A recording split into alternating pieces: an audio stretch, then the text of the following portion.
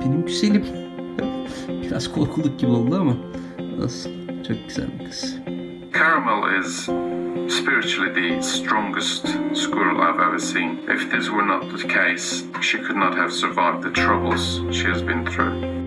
A young person contacted me and informed me that he had found a wounded squirrel which had been caught in hunter's trap. I therefore went to that city immediately and brought the squirrel to Istanbul.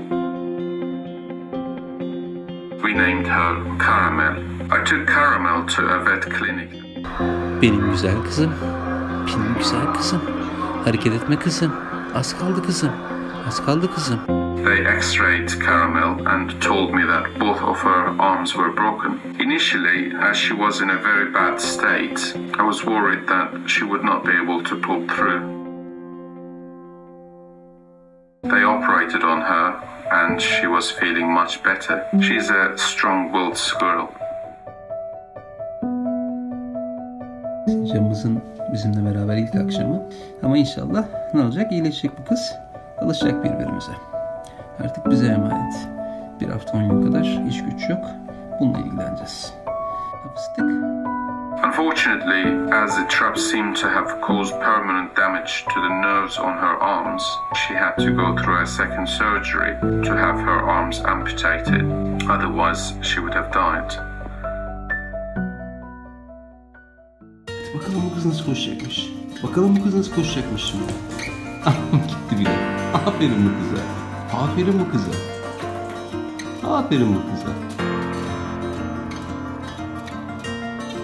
She has put on weight and she's feeling much better now. She gets on really well with the others. She's happy with Alf and one other squirrel that I rescued. I have rented a house with its own garden and I have designed the garden according to their needs. Dolaşıyor böyle çiçeklerin arasında. Görüyor musunuz arkadaşlar? We recently took her bandages off and we're trying to get her prosthetic arms now.